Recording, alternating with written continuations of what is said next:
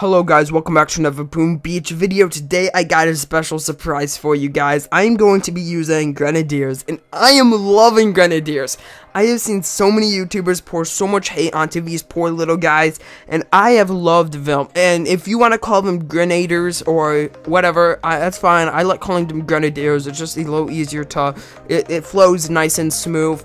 But here we go, look at this. So these are max level Grenadiers and level 10, and I'm kind of testing out different strategies with them. A long time ago I did the Gookie strategy, which is the Grenadiers, Medics, and Zukas, and that was okay, but I got attacked the other day, actually it was a while ago, with all Grenadiers and 2 boats of Medics, and he annihilated my base, no losses. And that's insane if you could destroy a base of no losses of anything. So, I know you could do it with tanks, so I wanted to take it upon myself to try using these.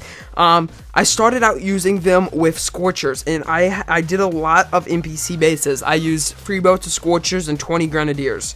And we're just going to view some of those replays before we get on to the live attacks or just the plain Grenadiers.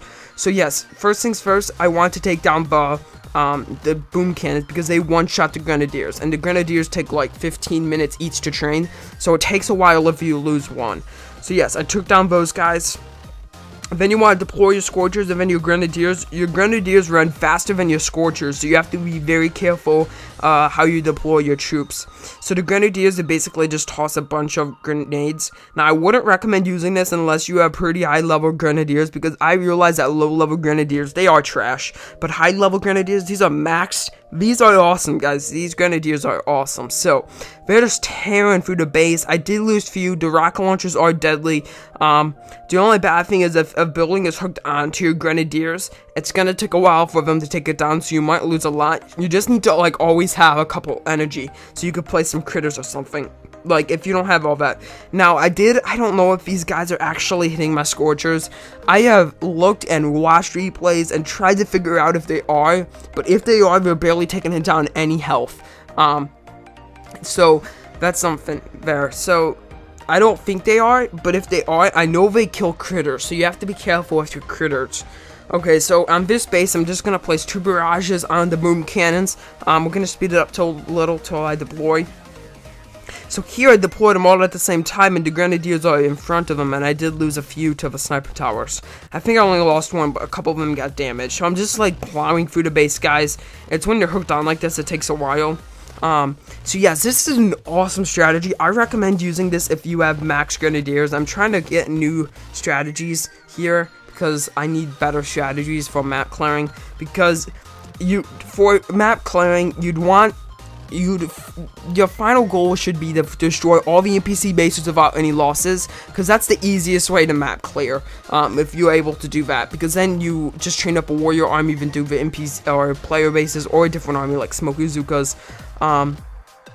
Let's put it on ×2. These Grenadiers are awesome. I destroyed that mine just before that guy walked over. I'm pretty sure that would one-shot my Grenadier or something like that. So, these guys are just plowing through the base. I don't know if they're actually hitting him and killing him or not, but if they are, they're barely doing anything. So yes, the base goes down. Another win for me. I only lost a few to all these NPC bases. Shocking Solution is actually one it's pretty hard to destroy with warriors without any losses. You can only like do it when you have a super boost. So first things first, I placed 2 barrages over here, got all but 1 boom cannon down. Let's just place artillery, and then I'll deploy my warriors over here. And we're just gonna basically plow through the base again. We'll put it on ×2 again, just because the Grenadiers are kind of slow at shooting and taking down a building.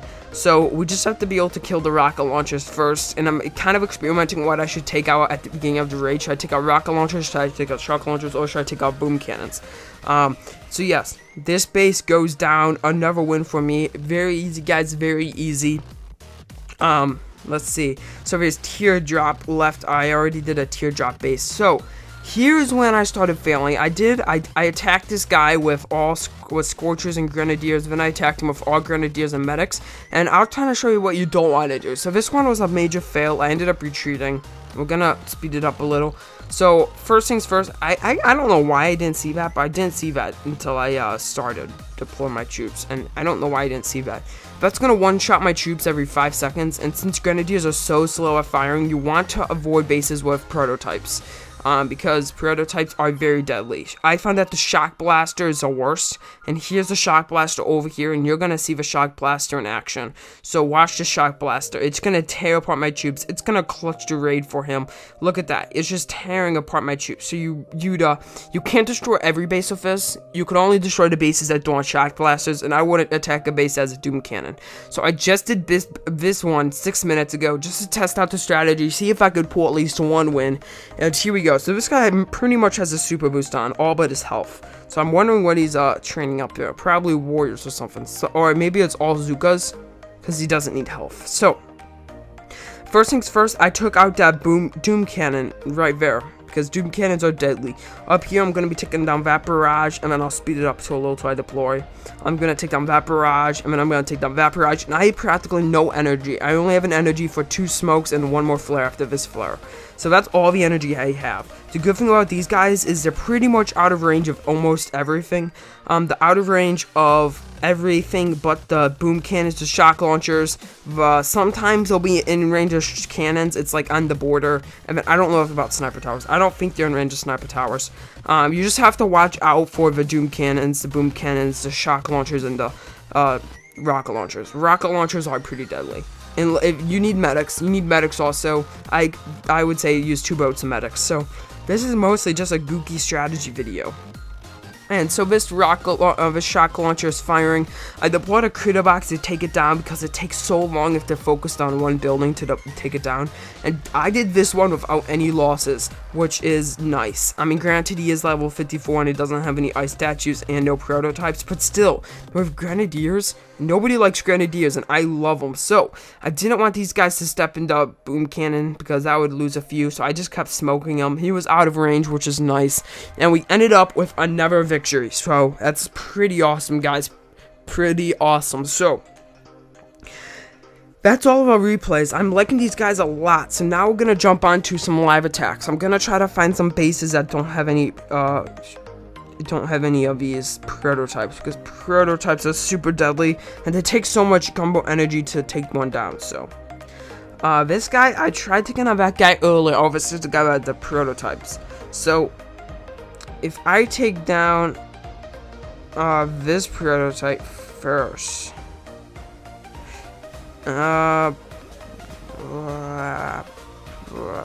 so much health. I'm not gonna do it. I'll just skip him. I'll just take him out of warriors once I have a warrior army trained up. And this guy only has two doom cannons, both level up. I don't think the level matters. They'll still one-shot him. So yeah, you just really have to just look at the base before you attack and make sure that you could take it on. And I wouldn't recommend taking one on that as prototypes. Okay, so that prototype is okay to take on, but all of his rocket launchers are in it. So we're gonna go back to NPCs. I'll show you some more NPC strategy without the Scorchers, so you don't have to train up 2 different armies to defeat some NPC bases. We'll just probably just clear my map, do a bunch of them. So the thing about this base is, if I go from down here, it's going to take them so long to take down each building, but that's what I'm going to do. So first we need, that guy's not going to be in range. Okay. Let's drop a couple barrages. And we need 1 artillery. Okay, mines are a problem. We're going to take down that guy. Boom. And there we go. So we're just gonna place 1 barrage here to take down all these mines, and I accidentally placed 2. That's not gonna matter too much here. So we're gonna deploy our troops. Gonna drop a critter box here. So we did lose 2, and my grenadiers are killing them, so that's not good. So my medics need to hook on and start healing up my troops, and we should pull a victory. We're just gonna keep the back rear shocked so they don't die by anything. We're soaking up all that extra energy, and so this is actually a very good strategy. Maybe just keep 1. I'd not do that fail barrage like I did. Just skip that for now. There we go. We're gonna be on to the HQ, and Look at all those mines. That's awesome. That is awesome, guys. All those mines go boom. Mines go boom.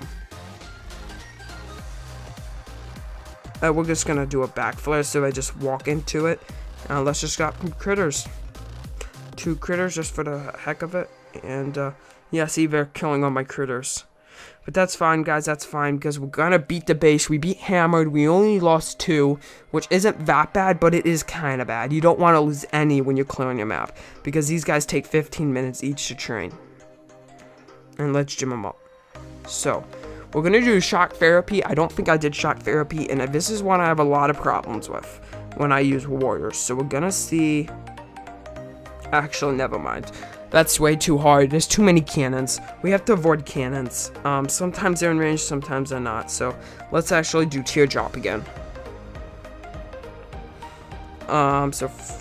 First we need to take down that. We need to take down that. We're gonna drop artillery. Gonna drop an artillery. Gonna drop 2 artillery to take down those. That's gonna help us this time. If I flare over here, I would need to shock all these buildings. Let's do it. Whoever heard about Smoky Zoo, whatever this is. Boom. Smoky Grenadiers, boy. Smoky Grenadiers. There we go, we're moving into the base here. We're gonna shock those again. That was actually the best shock. It's able to shock all of them. We need to make sure these medics get all hooked up and get out of there. Get into the smoke. Oh my gosh, this cannon is gonna fire. Boom, I love that when that first fires. Okay, that's not good at all. We're losing all of our medics. This will probably be the last raid. The video is getting kind of long, guys. Probably be my last one. Now we're gonna flare up here. I really recommend smoking. Maybe we could try smoking to the HQ. That would be awesome. No, but yeah, I wouldn't try smoking. The medics are slower, so it's harder to get them all aligned. We'll drop a critter box, even though they'll die like crazy, and we'll just drop some of those. And we're able to beat the base without any losses of Grenadiers, just medics. And that's going to be it for the video, guys. I hope you enjoyed.